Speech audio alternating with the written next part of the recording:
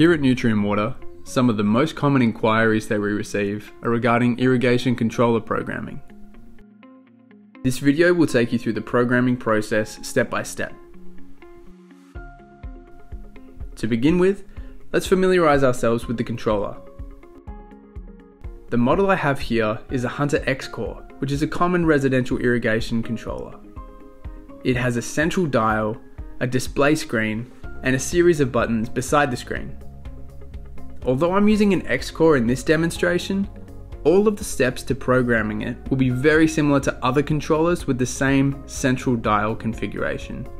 In fact, if you're using any Hunter controller with the same central dial, like the X2 or the P2C, all the basic programming will be the exact same as shown on the X-Core.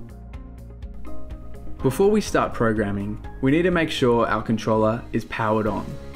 Once your controller has power, the screen will turn on, and if the dial's in the run position, it'll display the time. Although if your controller is brand new or has incorrect programming, the display time won't be accurate. To update this, we're going to rotate the dial clockwise to the date and time position. From here, we can adjust the current year by using the plus and minus buttons. Once the year is adjusted, we can move on to the next screen by pressing the right arrow button. At this screen, we have the month and day as selectable options. To show which one is currently selected, the controller will be flashing one of those options. There's also small calendar icons numbered either 1 through 12 for the month or 1 to 31 for the days. Notice that when we change the day value, it also updates what day of the week it is. If you set the month and day correctly, but it displays the incorrect day of the week, go back and recheck that you've input the correct year. After programming the correct date, we can move forward to changing the time by pressing the right arrow button until we reach the next screen. From this next option, we can see the time, and we can also see a small flashing AM icon. Remember that if you're ever unsure of what value you have selected, wait to see what area on the screen is flashing, and that'll tell you. Since our AM symbol is flashing, that tells us that we can cycle between AM, PM, and 24-hour time. Select your preferred option with the plus and minus buttons until you're happy to continue, then press the right arrow to move on. From here, we can go ahead and set the correct hour, and then press the right arrow to select the minutes. Once these are set, you can rotate the dial to any other position and the settings will be saved automatically. Each different setting on the controller is programmed in the same way. The left and right arrows change which option is selected, and the plus and minus arrows change the value of that option. To make sure we don't miss any settings, we're going to work our way around the controller dial clockwise, adjusting each setting as we go. Our next option is the start times feature. This feature lets us set the time of day we want our watering to come on. This is not the function where we program how long each station is watering for. This means if you only want to run your system once on your watering days, you should only set one start time. I'm setting this start time to begin at 6 AM, then checking to make sure all the other start times are still set to off. The next setting we're going to program is the run times. This is the setting where we can program how long each station will run for. Your controller will automatically cycle through each station that has a runtime programmed in. So if you have a 4-station controller, but you're only running 3 solenoids, we can leave one of the stations set to 0. The final screen on this function shows the total runtime that has been set for the whole program. This can be useful to decide if the start time we've chosen is a good fit. The last essential feature we need to set is the watering days. This screen shows a raindrop symbol for each day of the week. Pressing the plus button will set the selected day as a watering day, then automatically select the next day. Pressing the minus button will put a strike through symbol over the raindrop, setting this day as a non-watering day. Across Australia, the regulations for watering days are different. In Western Australia, the Water Corporation allows 2 watering days for both scheme and bore water users. These days are based on the last digit of your house number. If you aren't sure what the watering days in your region are, check with your local water authority, or feel free to contact your local Nutrien Water for advice.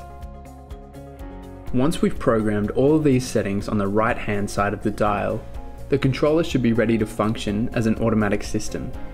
We've programmed the date and time, what time it'll begin watering, how long it'll water for, and what days it'll water on.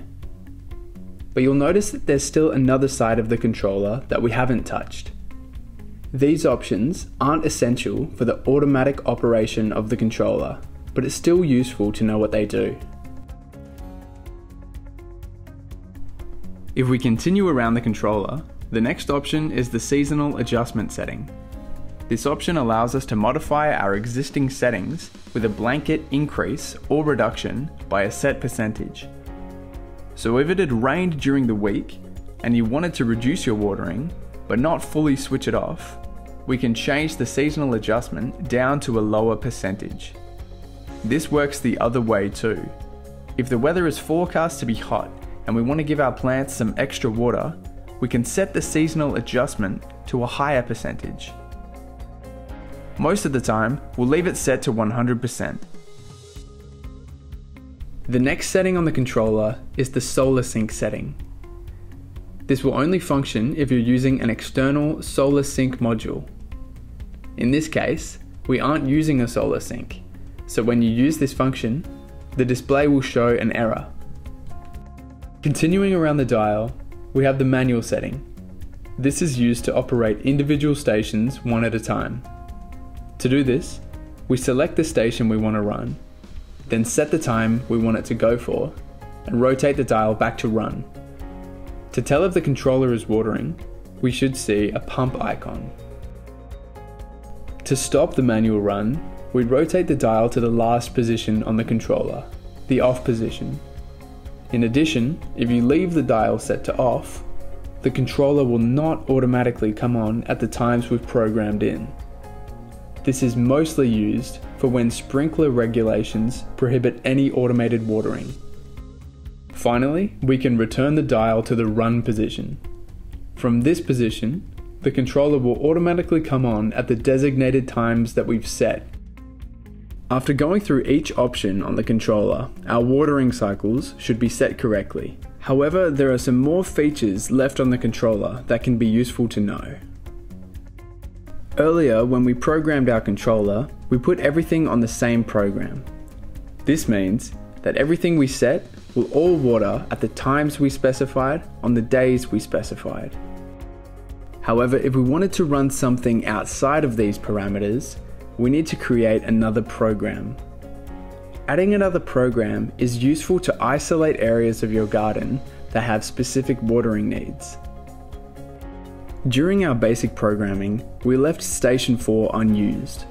So in this example, I'm going to add a program to separately run Station 4 in the evening, 1 day a week.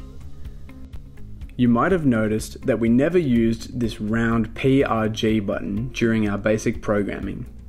This button's function is to cycle between programs A, B, and C. All of our previous programming was done on program A. So we're going to create our next one on program B.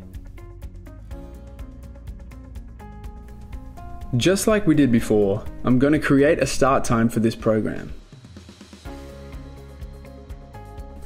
Then, we'll go over and select which station we want to run and for how long.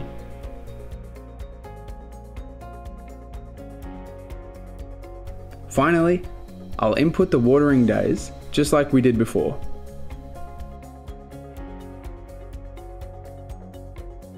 Now, when we set our controller to run, it will automatically run through program A and program B at their respective times.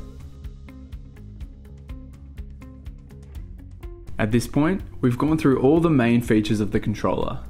These features will appear on most residential irrigation controllers in some form or other.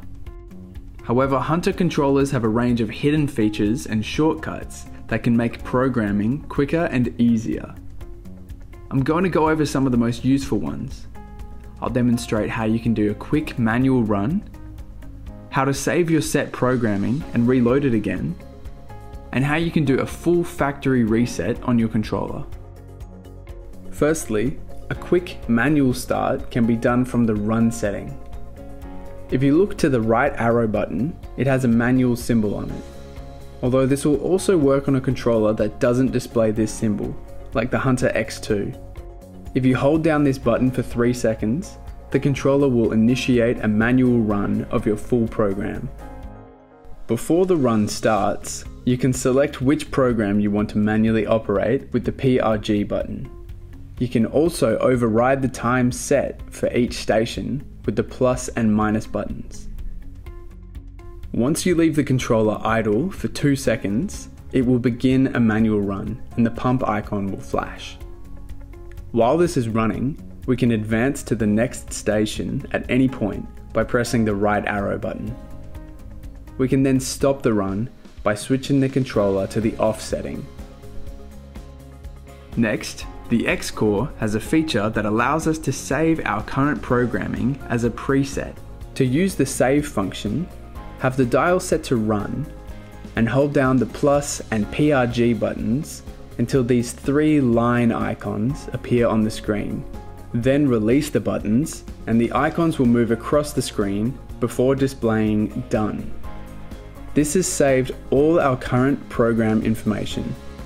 We can then feel free to change any of the settings and reload our preset again. To retrieve this information, we do the same thing, except we hold the minus and PRG buttons this time. This can be a good tool to remember if you're constantly updating settings on your controller. Finally, one of the most useful features that this controller has is the total reset function. The total reset will wipe all programming from the controller, including the date and time. This can be done by holding the PRG button and then pressing the reset button on the side of the controller.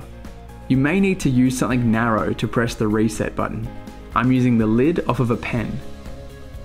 It's important to note that I'm holding the PRG button and just pressing the reset button once. Keep holding the PRG button down until the display says done.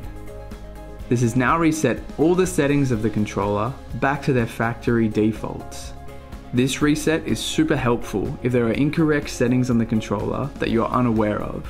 Just perform the reset and go back to the start of the video to reprogram the controller from scratch.